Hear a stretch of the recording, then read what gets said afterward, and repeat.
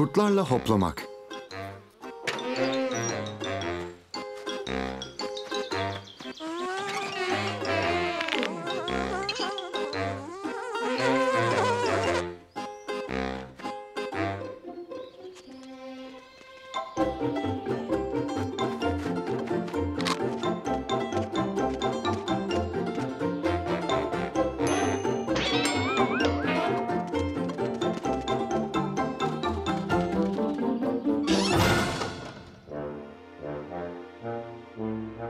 Merhaba Koca Ayı. Vay canına. Gerçekten çok güzel görünüyorum. Eyvah.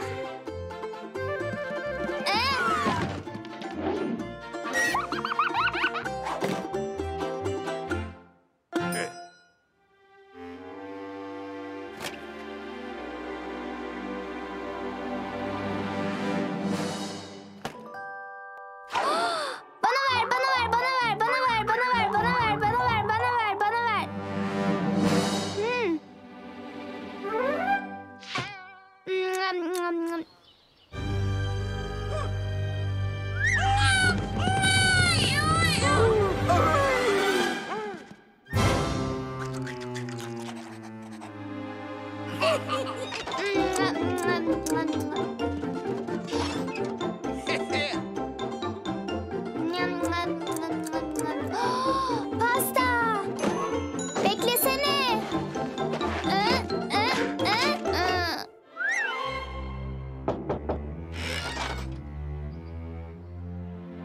Maşa'ya karşılık buzdolabı takısı.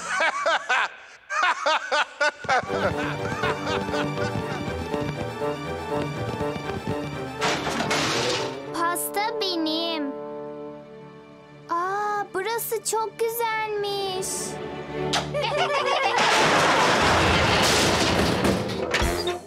Evet canlarım. Hadi sizi muayene edelim. Şikayetiniz var mı? Şimdi ağzını aç. Bir bakalım. Dudaklar tamam. Dişler tamam. Küçük değil. Eyvah.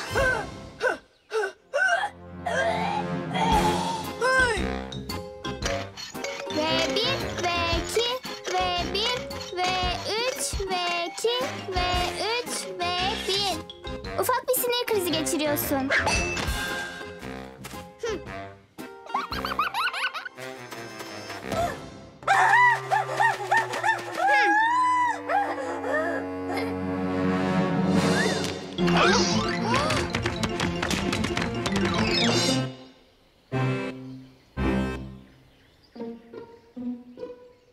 Vay canına. Vın. Ben 112 acil servisin 1 numarasıyım.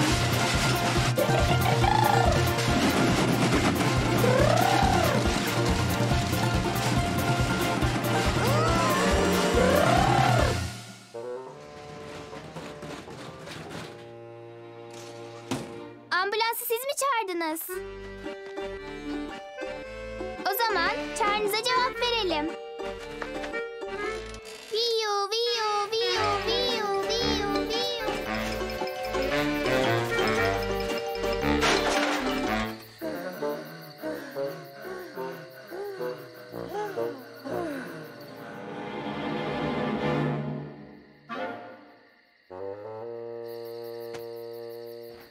İlacının tadına bak bakalım. İlacının tadına bak bakalım. İlacının tadına bak bakalım. İlacının tadına bak bakalım. İlacının tadına bak bakalım. İlacının tadına bak bakalım. İlacının tadına bak bakalım. İlacının tadına bak bakalım. İlacının tadına bak bakalım. İlacının tadına bak bakalım. Hadi bakalım ilaç vakti küçük dostum.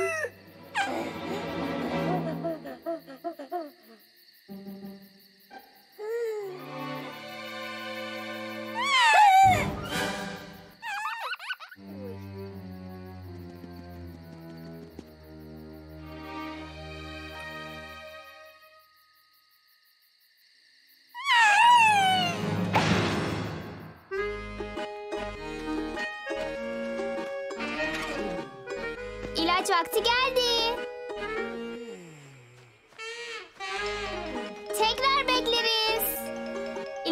bakalım. Son bir kez daha ve eskisi gibi sağlıklı olacaksın.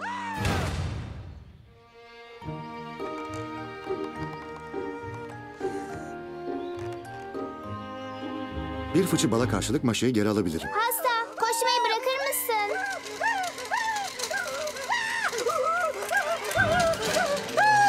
Hasta, hemen geri dön.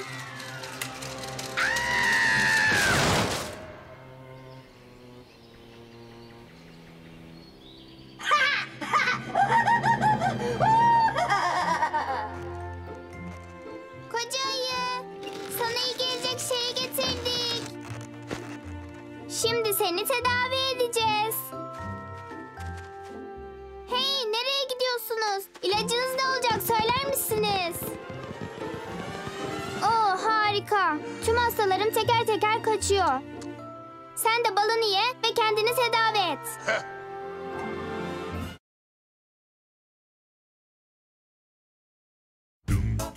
Reçel günü.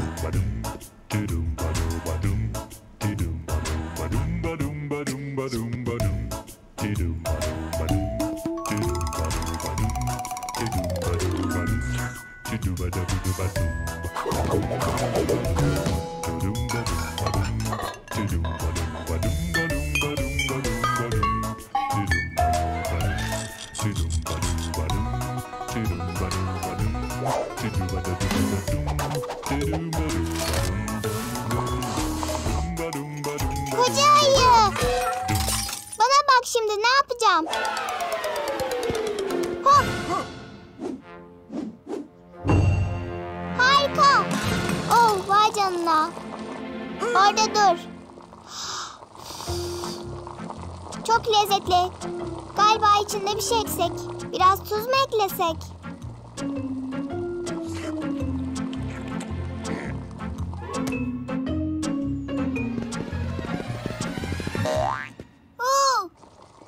Koca ayı, bana bak. Astronot oldum. Tüm sistemler hazır. Kalkış başarılı. Oo.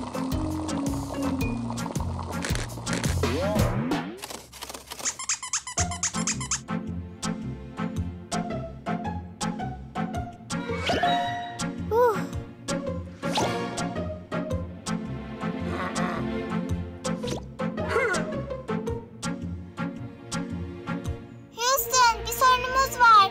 Houston, bir sorunumuz var. Kulaklarım.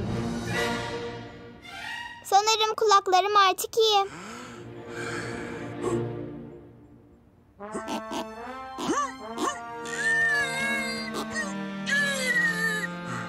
Sana yardım edeyim.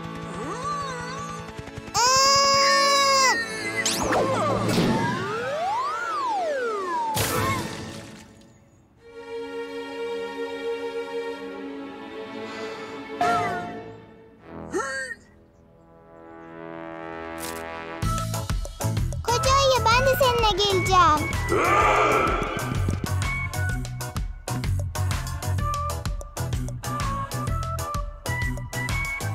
Evet. Nerede bizim çanak çömlek? Yani tencere, tava. Her yer temiz olmalı ki reçel yapabileyim. Bahçede neler yetişir? Şu ağaçta neler var?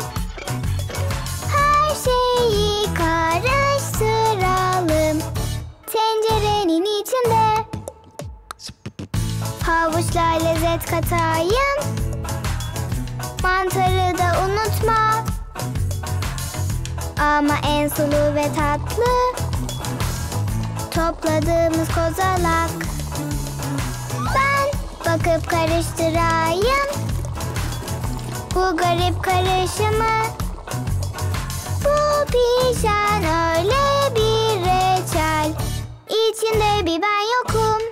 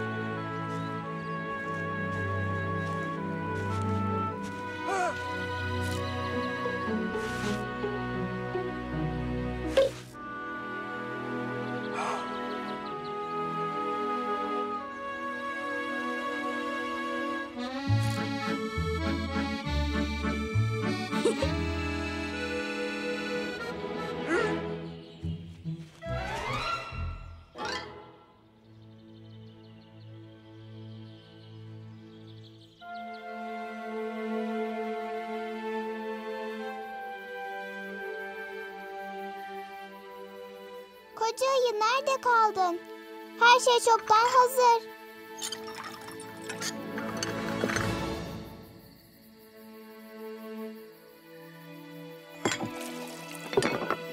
Al bakalım.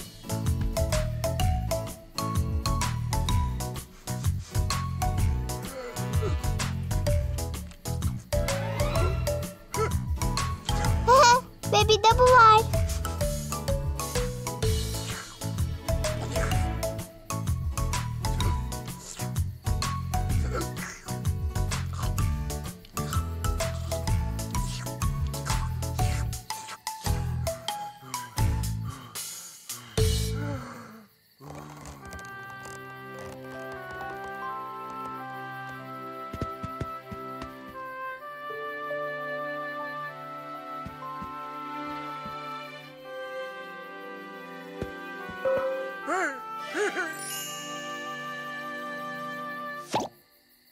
Bak, aydayım ve ay yürüyüşü yapıyorum.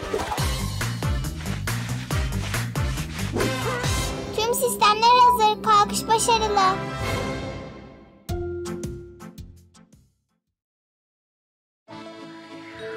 Büyük süpürme.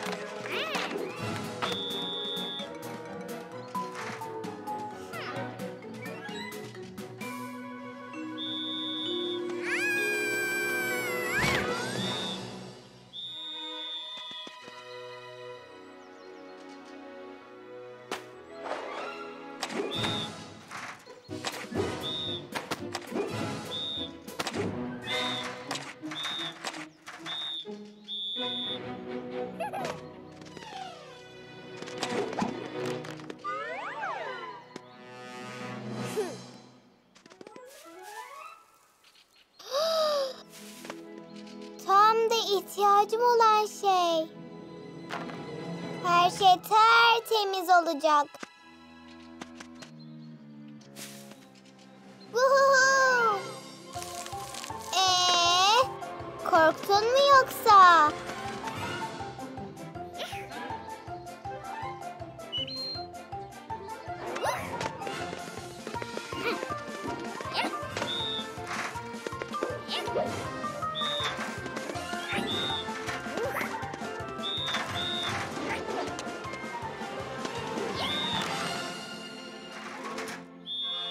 Süpürme diye ben buna derim.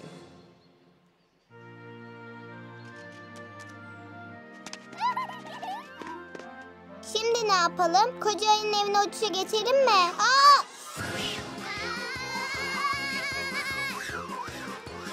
Çok korkuyorum.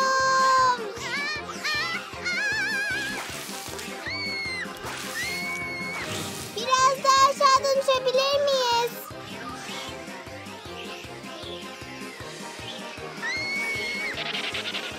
Bu kadar yeter. Sana söylüyorum, dur. Güzel. Böyle daha iyi işte. Normal bir süpürge hızıyla uçabilir miyiz?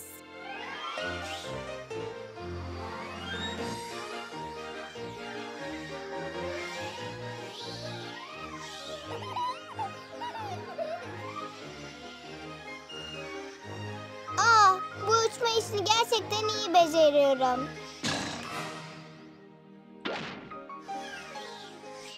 İstikamet Koca Ayı'nın evi.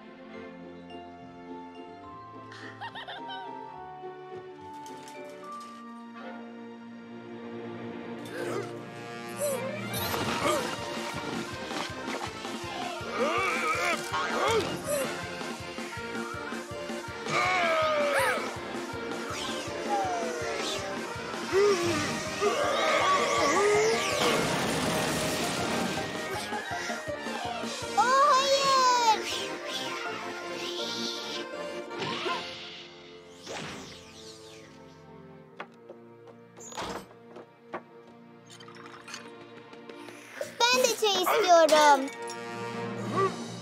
Eyvah.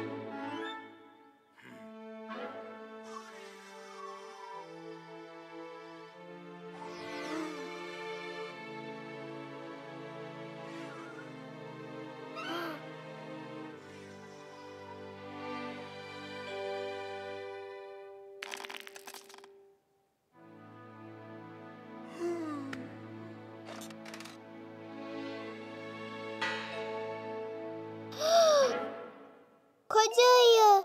Süpürgeyle uçan herkes koca burunlu çirkin bir cadıya mı dönüşür demek istiyorsun?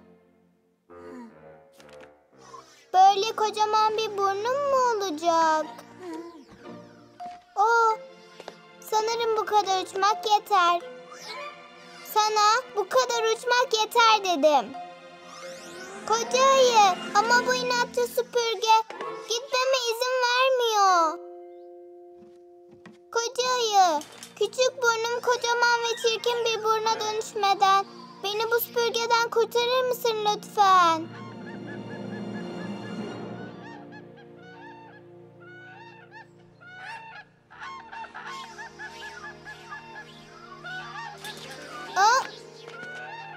Harika.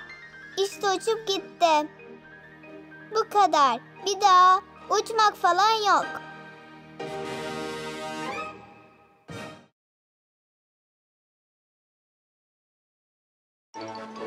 Dans ateşi.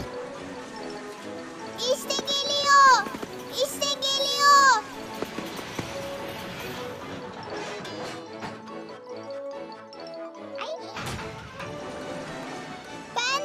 Ben de merhaba demek istiyorum.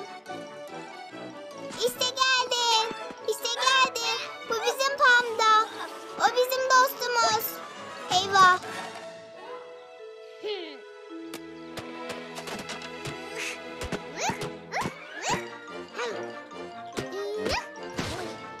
İzin ver yardım edeyim.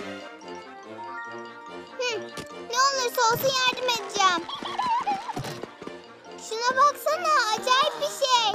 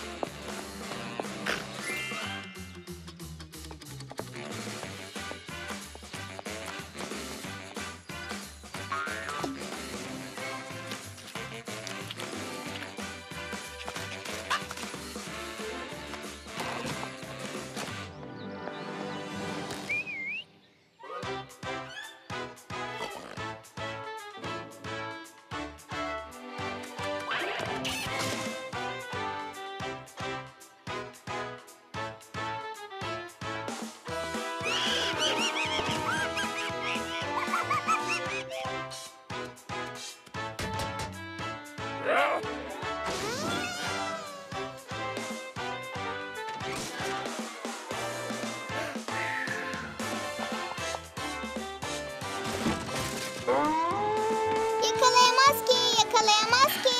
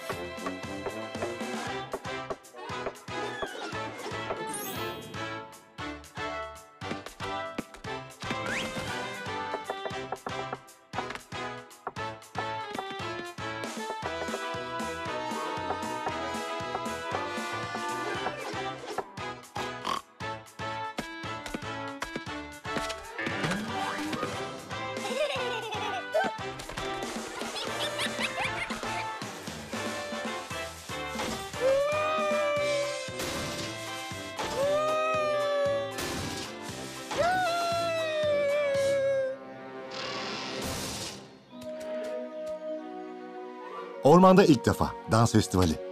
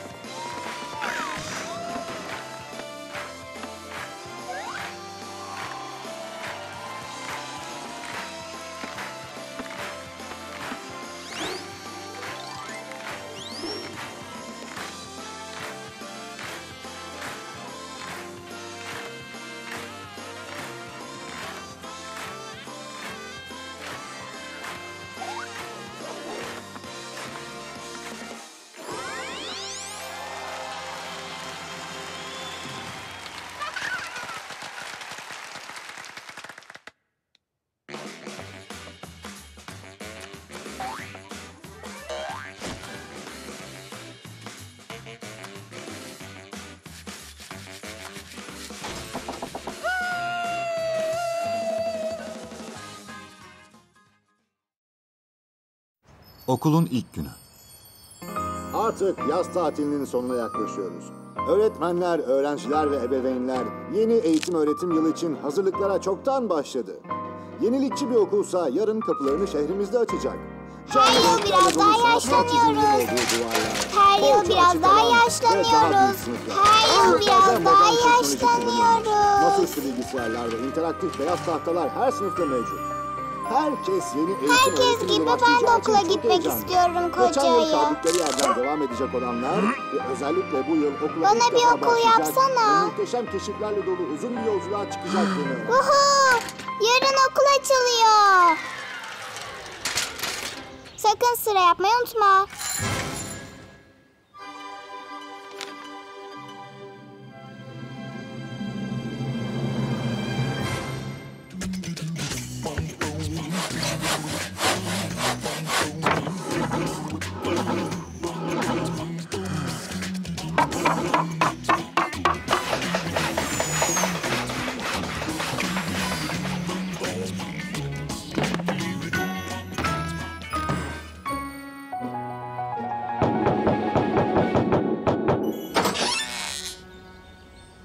Okulun ilk günü kutlu olsun.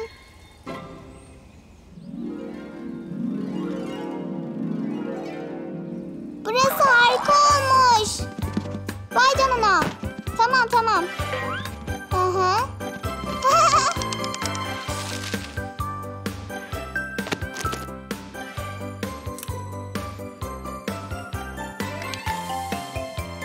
Hı hı. Tamam, her şeyimle derse başlamaya hazırım.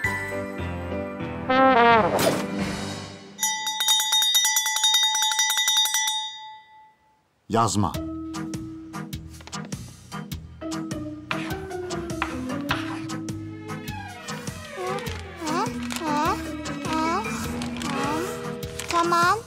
Tamam. Bir tane çizgi böyle. Tamam.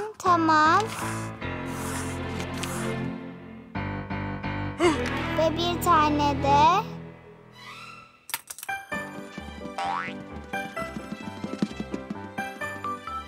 çizgi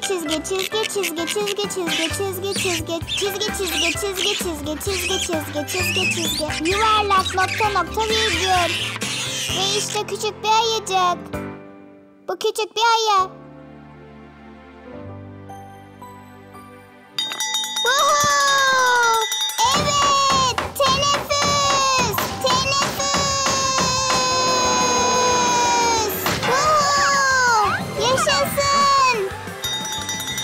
Aritmetik.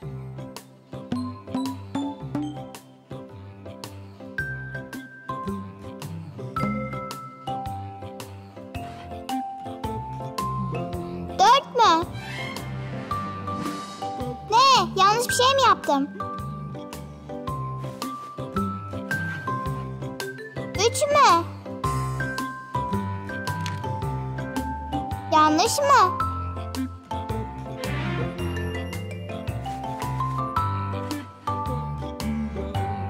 İki mi?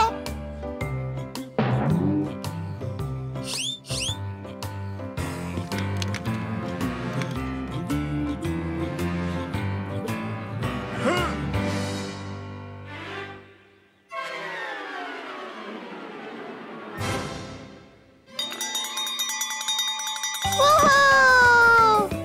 Evet, teneffüs. Oh, teneffüs. Woohoo! Yaşasın. Woohoo! Evet, teneffüs. Teneffüs. Yaşasın. Yaşasın. Yaşasın. Okuma. A M E Ş M A Ş A Maşa A Y I Ayı M A Ş A Maşa İ Y İ D İ R İyidir. Maşa iyidir.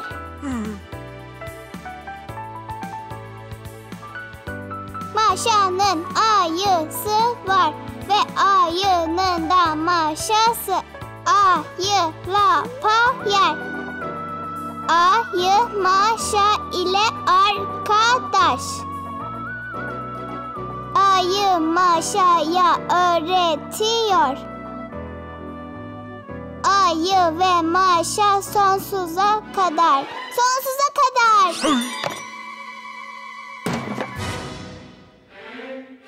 Ahşap atölyesi. Ahşap atölyesi.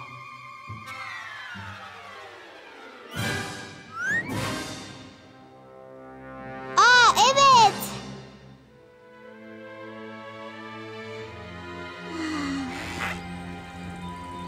Ahşap işçiliğimi beğendin mi?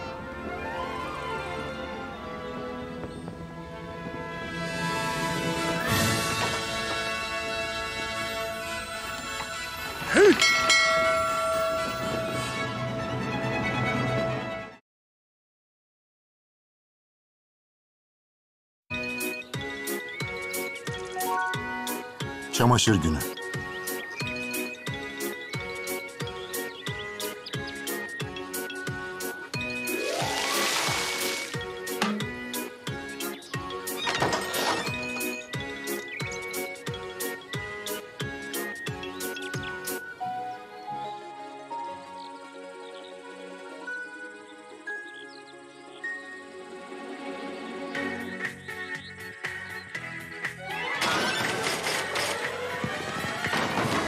Annecik geldi. La la la la la la la la. O benim tatlı küçük bebeğim. O benim sevimli gün ışığım. O benim tatlışım zayıflamış mı yoksa? Aa.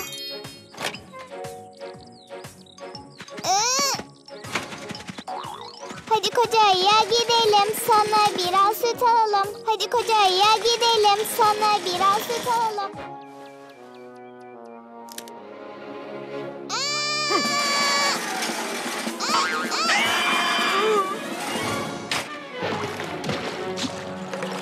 Merhaba, biraz süt almaya geldim.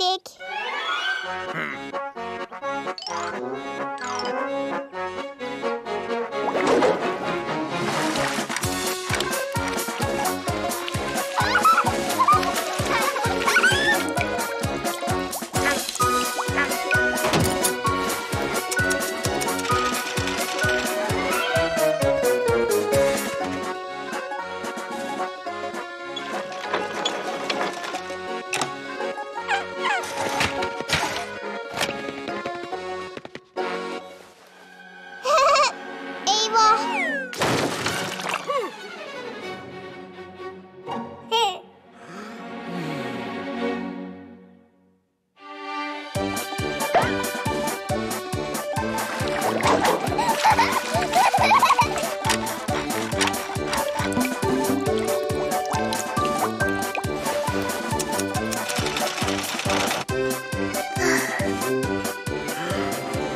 Bebeğimi beslemeliyim, bebeğimi beslemeliyim. Di di di di di di.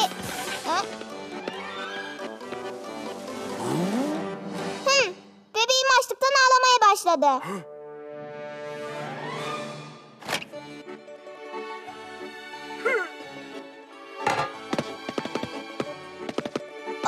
Şimdi bebeğimi doyana kadar besleyeceğim.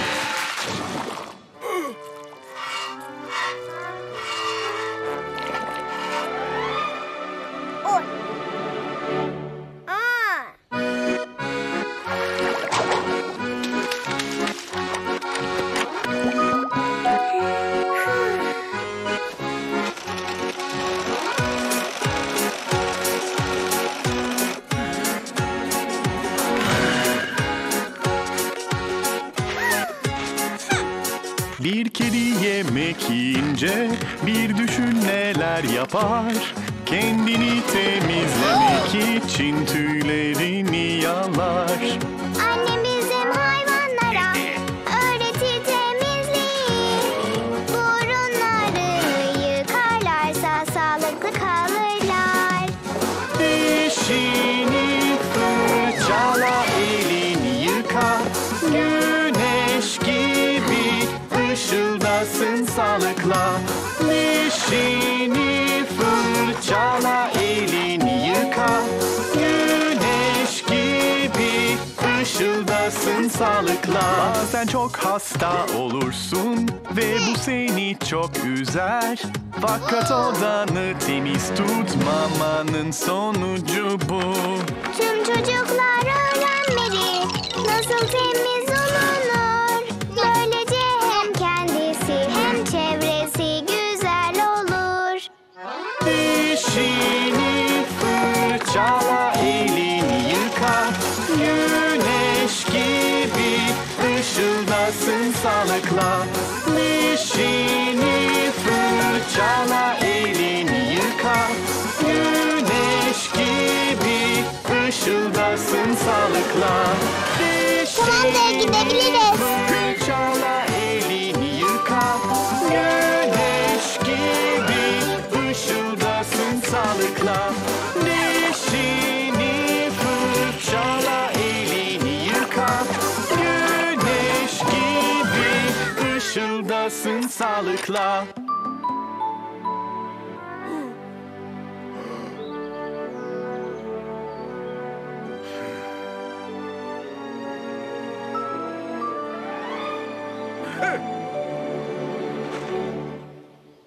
Ne demek istiyorsun? Artık anne değil miyim?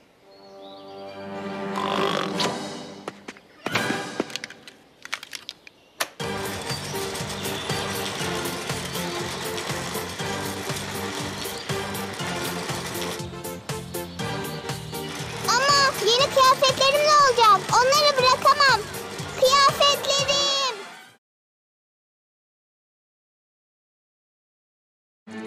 Piyano dersi.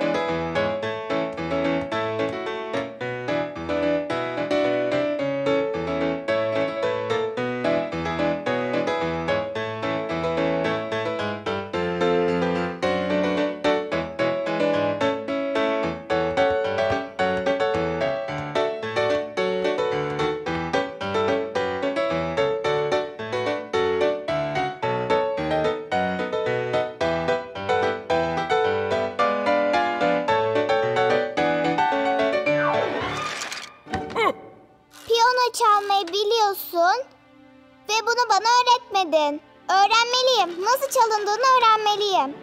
Oo bebeğim. Bu bebek gerçekten çok büyükmüş. Evet, ne zaman başlıyoruz? Sabırsızlanıyorum. Oo vay canına. Hayatımda piyano olmadan nasıl yaşamışım ben? Demek bunca zaman hayatımda müziğin sesi eksikmiş. Hop. Hazırım. Öğret bana. Ünlü bir piyanist olmak için sabırsızlanıyorum. Hop. Hop. Hop. Hop.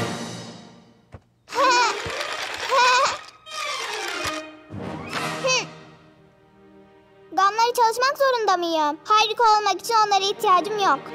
Hadi neşeli bir şeyler çalalım. Bilinmesi gereken en önemli şey reverans yapmaktır.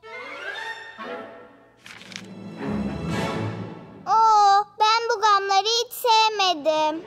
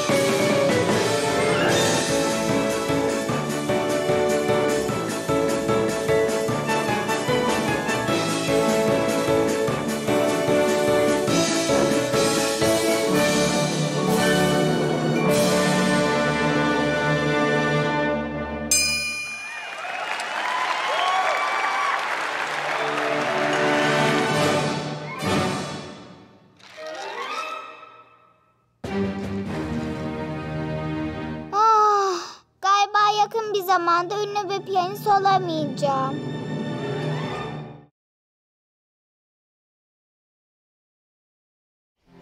Bıyıklı ve çizgili.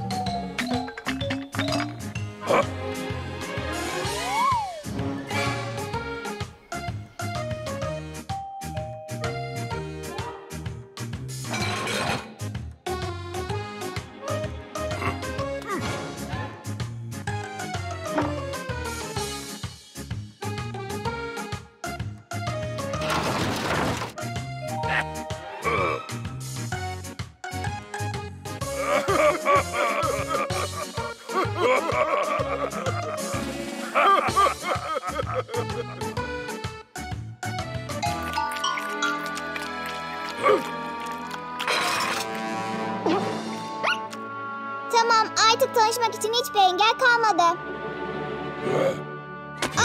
Harika resimler. Sirkteki hayatınız hakkında her şeyi öğrenebilirim. Kimse çocuklarla kavga edilmeyeceğini öğretmedi mi sana?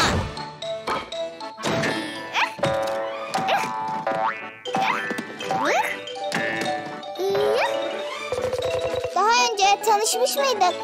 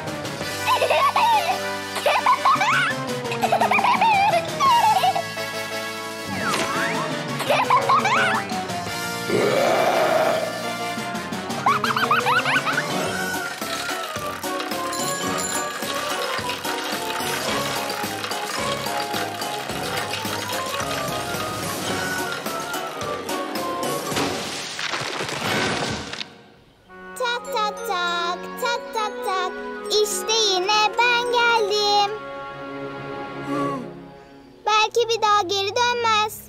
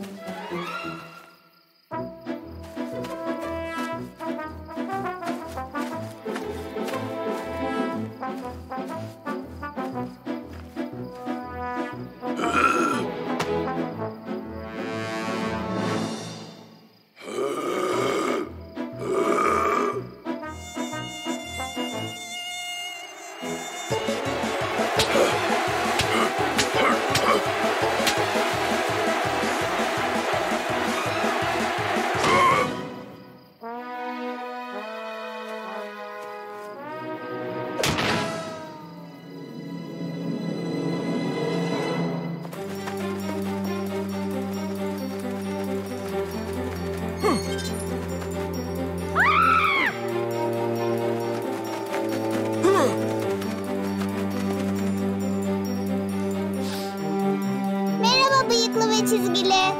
Sonunda seni bulduk.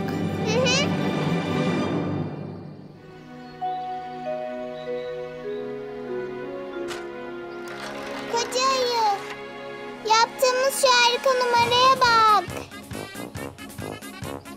Ve işte bunu da yapabiliyoruz. Ve ayrıca bunu da yapabiliyoruz. Zıpla. Ve şimdi de şuna bak.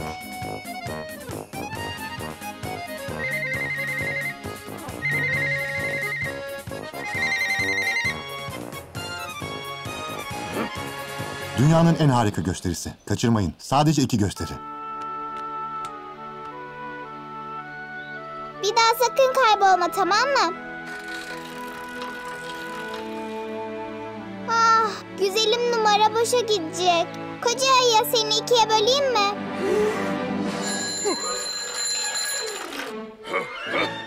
Dünyanın en harika gösterisi. Vuhu! Sirke gidiyorum. Vuhu! İlk turneme çıkıyorum. Beni izlemeye gel, tamam mı Koca Ayı?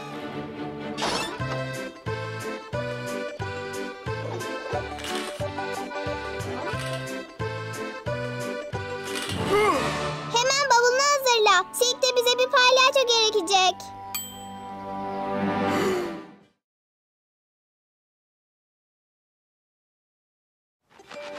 Evde tek başına.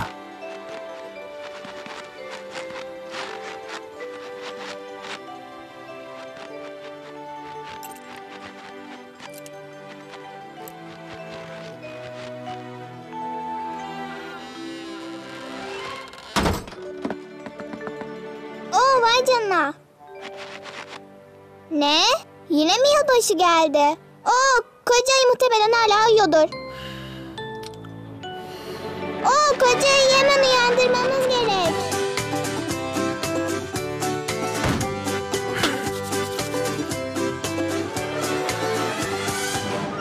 Bu yıl başında evimde yalnız oturuyorum. Çünkü partime sadece kendimi davet ettim. En iyi yere oturup oyuncaklarımla oynarım. En güzel tatlıyı ben yerim. Bu yılbaşı benim. Koca ayı! Hadi uyan!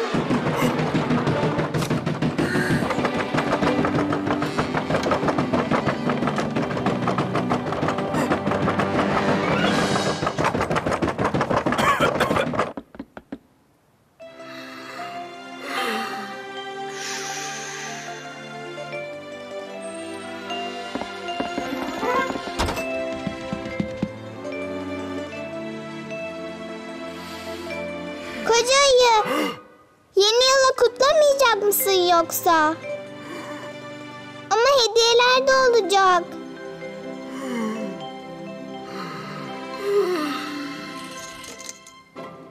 Hayır, bu böyle olmayacak. Vakit kaybetmeden bu evi hemen süslemeliyim.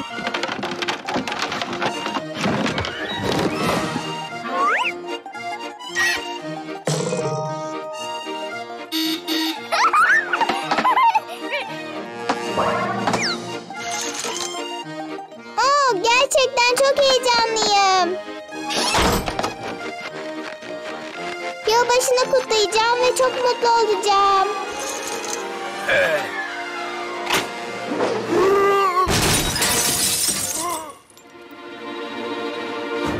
Yılbaşında yalnız olmak hiç güzel bir şey değil. Karnın doyar ama mutsuz olursan neye yarar? Ne en uzun ağaçlar ne de en parlak süslerle mutlu olabilirsin. Dostların yanında yoksa. Harikasınız arkadaşlar. Uyumuyorsunuz ve etrafı süslüyorsunuz.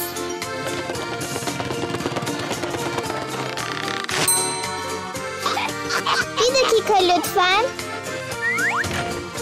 Olmaz. Bu erkek çocuklar için. Çocuklar, bu sizin için. Yeni yılınız kutlu olsun.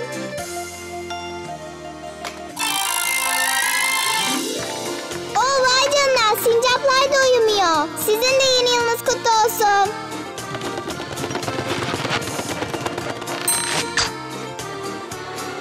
Olmaz. Bu sadece sincaplar için.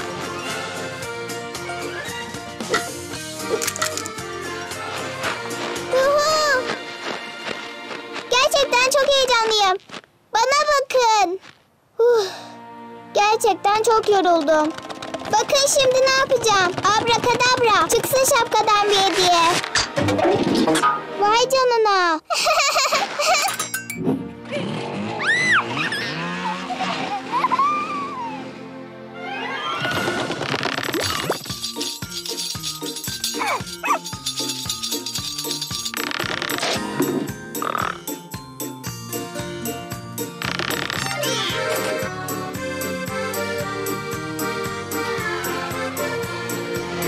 İşte şimdi gerçek bir kutlamaya benzedi. Vay canına. Peki ya bu hediye kimin için? Bu koca ayının hediyesi.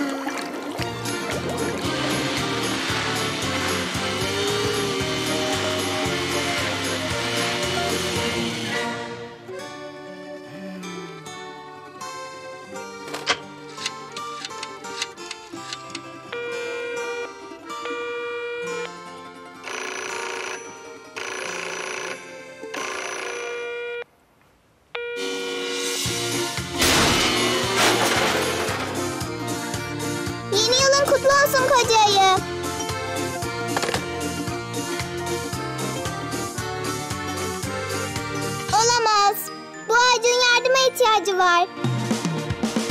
Arkadaşların yanında dans edip gülüyorsa, paylaşıp beraber olmak bu en güzel yılbaşı.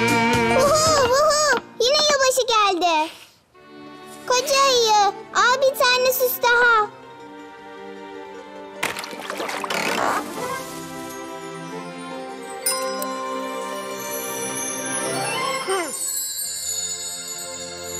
Vay canına, koca ayı bak, Noel Baba. Sen tak.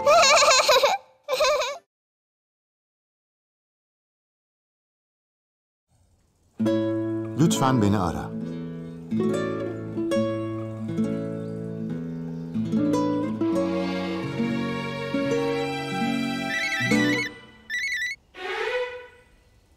Bugün maç var.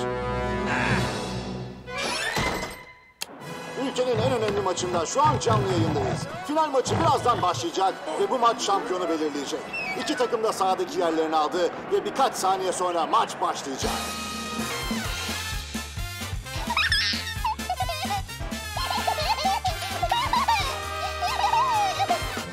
Ve maç başlıyor. Tüm gözler sahada.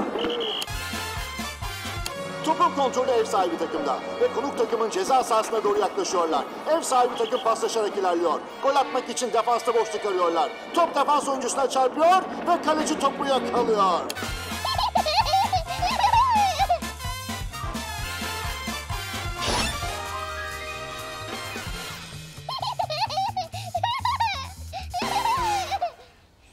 İyi akşamlar değerli izleyiciler. Haftalık sağlık programımıza hoş geldiniz. Bugün stresten kurtulmanın farklı metotlarını konuşacağız.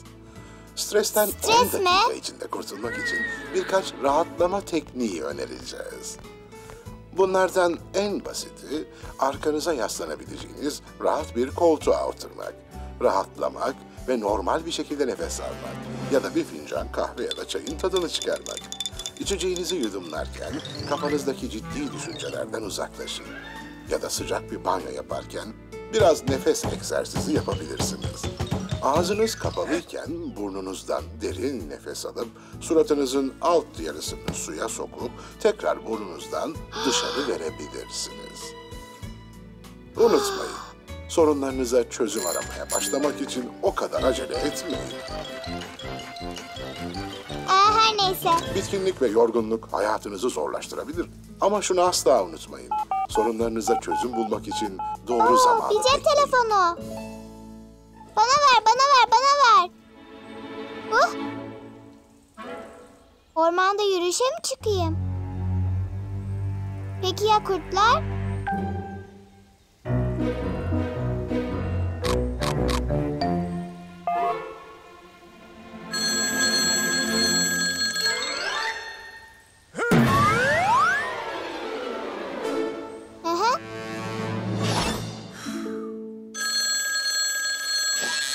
Çalışıyor mu kontrol ediyorum.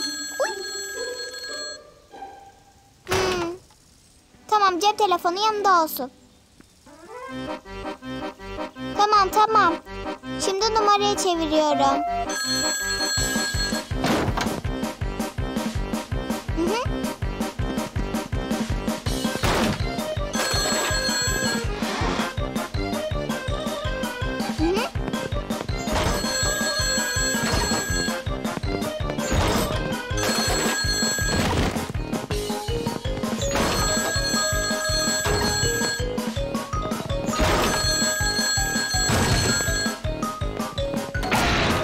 Vay canına.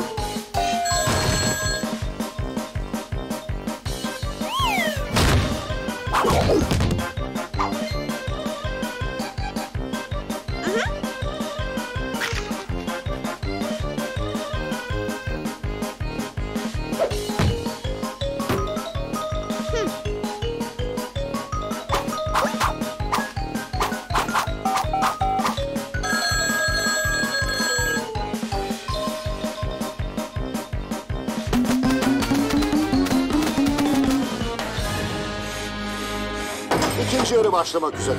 Hatırlarsanız ilk yarının sonunda konuk takımın oyuncularından biri hakem tarafından oyundan atılmıştı. Futbolcular ikinci yarı için sahaya çıkıyor. Hakem düdüğünü çalıyor ve ikinci yarı başlıyor.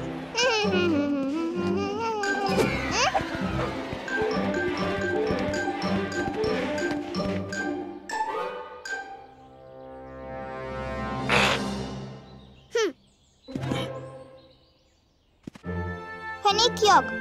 Şimdi numarayı çeviriyorum. Maçın sonuna eklenen oynanmayan süre bitmek üzere.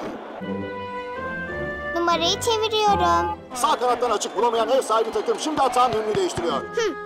Numarayı çeviriyorum. Ev sahibi takımın forvetleri defansı geçemiyor. Numarayı çeviriyorum. Şimdi bir boşluk buluyor ve topu kaleye vuruyor. Ve şimdi... kaçıyoruz.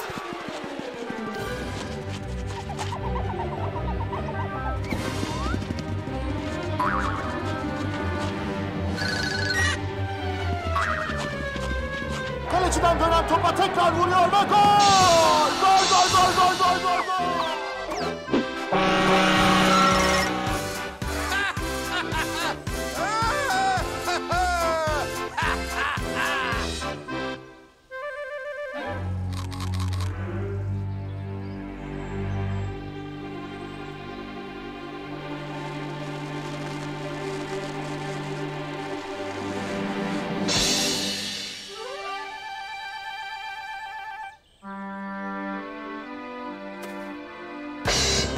Aradığım numaraya ulaştım.